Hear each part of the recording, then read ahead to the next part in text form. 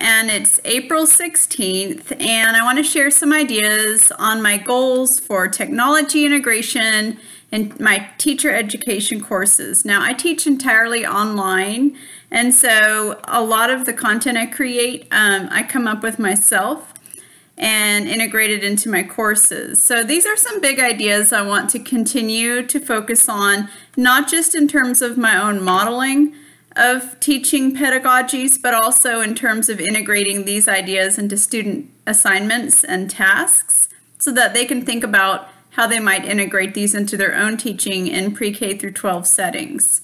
So the first idea is blended learning or flipped classroom, which generally means, using technology to create a student-centered learning pathway. It might be watching videos, it might be listening to audio. I already do quite a bit of this in my class for modeling, but I would like for my students to come up with their own multimedia for teaching purposes. These might be short audio or video clips. They might be a sequence of audio or video clips, depending on the age of the student. I also think that we need more teacher-created multimedia. So in general, you can, with open access sharing on the internet, you can find media, but it helps to create multimedia. So in my case, I create videos and podcasts. I'd like to branch out further and make tutorials. I'd also like to make some things that will help students review for their certification tests. Another idea that I have somewhat implemented but would like to explore further is paperless classrooms. So this includes cloud-based writing on Google Docs or other collaborative shared writing spaces, and this is increasingly becoming the norm. Because I teach a key class on the writing process, I'm thinking I would like to use some ideas from cloud-based writing and paperless classrooms as ways for people to share writing and get feedback from others digitally. I think that we can do a lot more with paperless classrooms in teacher education. We should move definitely towards digital writing and digital ways of giving feedback on that writing. There's also digital ways to annotate what we're reading, and so that brings me into my next point of digital textbooks. So students in K-12 are increasingly reading content on digital textbooks. So this is great. I think this is one of the really wonderful things about technology is we don't have to lug things around. We don't have to keep track of them so much. But it's a different process to read digitally than it is to read from print. And so I think learning how to read digitally and teaching our teachers how to teach how to read digitally is really important. And then also another trend right now is teaching K-12 within a learning management system. So some districts around here in the DFW area are using things as diverse as Blackboard, some are using Canvas learning, some are using Google Classroom.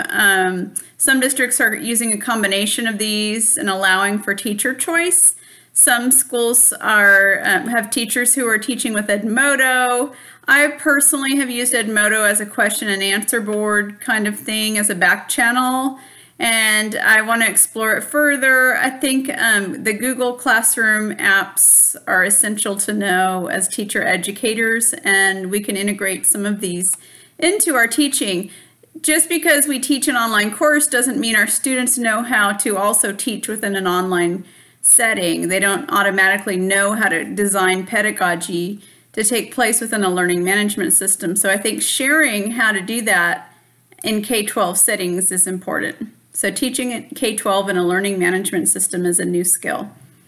Mobile learning. This is one of my favorite topics because I'm always on my phone personally, and I know many of the Pew data supports that millennials especially are on their phones.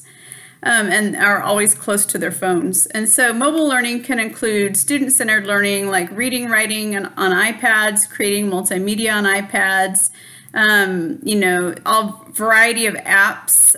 This is where we need to think critically about why we're using mobile learning, but one way we can do this in teacher education is by creating some basic learning tools for the most basic knowledge about teacher ed. So I plan on using the app Quizlet to make some flashcards on some of the basic terminology relating to literacy learning. So this would include terms that are related to beginning reading and comprehension and vocabulary and writing and media literacy and so on. There's a ton of new terms, and I really like explaining these terms and breaking them down for students. So I'm going to create that. It's something for them to learn about in the course, but then also when right before their teacher certification test, they have some review materials, and so those can be accessed through a mobile device. I would also be modeling for students mobile learning. Another idea is to use Socrative to create some practice questions for students that align with our competencies. So I'm in Texas, so I could use, we have a new teacher certification test, and so I could use draw on those standards and competencies to pull out key ideas that students can practice on those, and it would be mobile based and mobile accessible.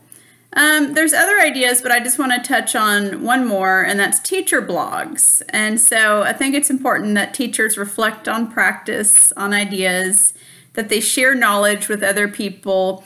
We need more knowledge sharing, and not just the same old rehash of ideas, but genuine reflection. And so teacher educators can have blogs where they reflect on their own practice. I have a blog, virtualgadfly.com. I need to blog on it more. But I think as we share our practice more, we're modeling truly knowledge distribution, distributed learning. And so that's great modeling. And then students, our teacher candidates and our grad students can have a blog that they contribute to on a regular basis. Those are some of the key ideas I've been seeing and thinking about. I think blended learning is huge, and paperless classrooms are huge. Those are two big ideas, and the rest count too, but I think those are just significant, especially to my field, literacy learning. Thanks for watching this. If you have any comments, please leave them in the comments area below. Stay tuned for more videos.